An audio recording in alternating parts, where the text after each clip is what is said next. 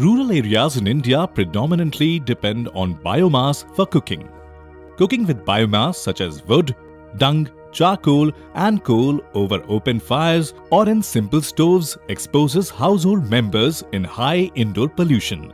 These indoor air pollutants are estimated to cause about 1.5 million premature deaths in India.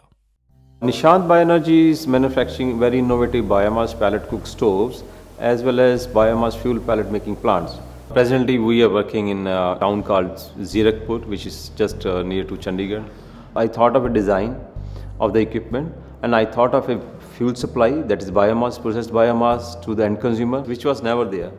So with the replacement of this diesel and LPG cooking system with pellet stoves, user saves around 40% in fuel cost. And the end consumer is saving money, and with the replacement of this petroleum product with this carbon neutral pellets, he saves CO2 emissions. And like LPG, you can control the heat, you can control the feed. With this stove, you can work on any type of Indian cooking, like for low heat to high heat. I should thankful to the GCIP. Because of that, I was able to remodel my business plan. They helped me to reach out to the investors. With the help of GCIP, we got this investment and now we are scaling up our manufacturing.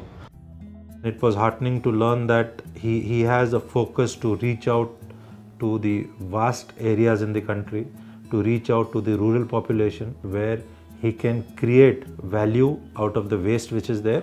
And the business model is where Nishant BioEnergy is providing the resource for the local people to use. Entrepreneurship comes in, skill development comes in, and a business model comes in. I will say to new innovators that they should stick to their first love, and secondly, validate the technologies in the real sense.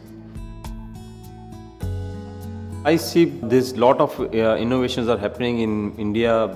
If everything goes well, then India might be a leader providing these type of technology to other developing countries.